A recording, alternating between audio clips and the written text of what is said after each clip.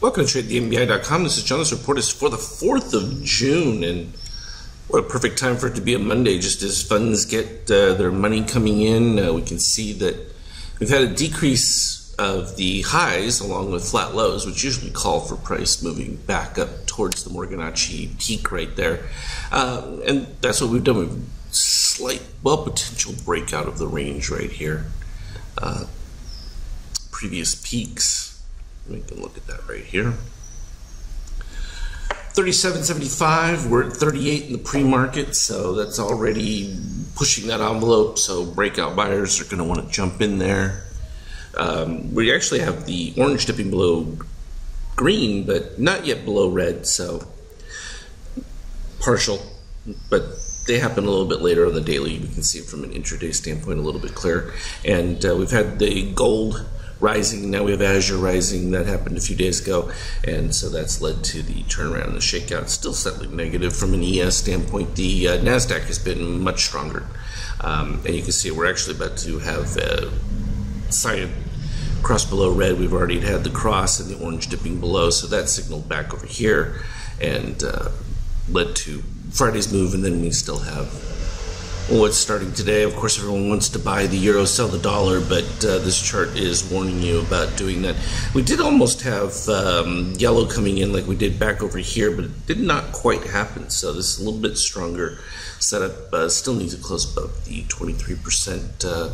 We're still looking for overall move to come back into range, because while the general trauma of the whole Italian situation, now that a government's formed, things could actually get worse, at least from a euro standpoint, simply because it reflects growing skepticism in the European community about cohesiveness, both with monetary policy, trade, everything else. So it's going to be an interesting effect. This ridiculous move in treasuries coming back slightly. Not a whole lot to retrace, just right back to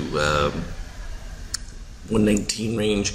However, this is still way beyond, given what we're seeing now from the Atlanta Fed, the reports of well over 4% growth in that, and this oil pullback, which not surprising. We were just expecting the fill of positive extremes. We're right back at that exact same point. We have the dip below the red line right here at this 1247 on USO. So oil should fade back a little bit. The fact that if it comes back down into that level, that should help mitigate inflationary pressures, at least going into the latter part of the year. This was built in for the summer period, so you're already going to pay more for the summertime regardless of what happens there. And interestingly enough, gold still struggling, despite the fact that roaring growth numbers. The question really again comes down to labor rates and whether or not oil can sustain. If oil isn't kept high, then the reality is as long as you have low unemployment that isn't really generating massive increases in wages, not a huge inflationary pressure. Which means that we shouldn't see too dramatic a move from the Fed just yet, but they've been sort of ahead of the curve, which is kind of unfortunate, because that will put a damper on things. If they can back off a little bit, then I think that things will really get going to where then you really have a juggernaut taking place, and that would definitely propel, I think, the ES and everything else into new highs, despite people's concerns of valuations, because profits are fantastic, especially with the lower tax rates. So here's where the day started.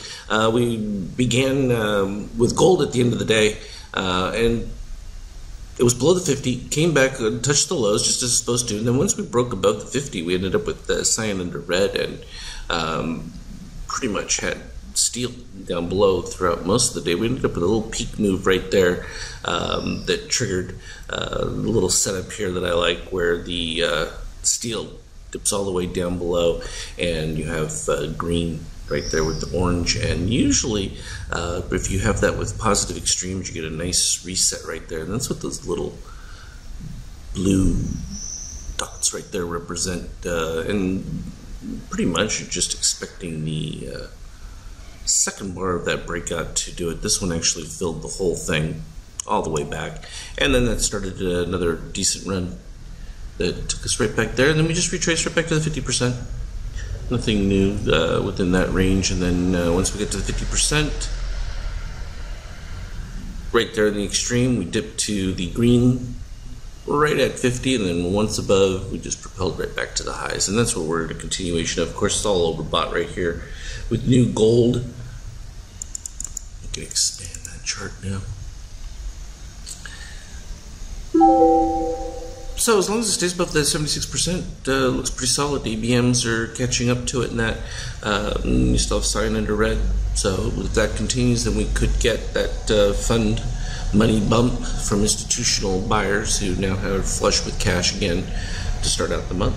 So we'll follow that as it goes, and as I have more updates, which should be starting to come pretty good as the days come here, because I'm getting much further along on some of these adjustments, and I'll be able to get them sent out to you, which should be pretty exciting stuff. As always though, trade well, and I will keep putting up charts on the Skype chat. Have a good one.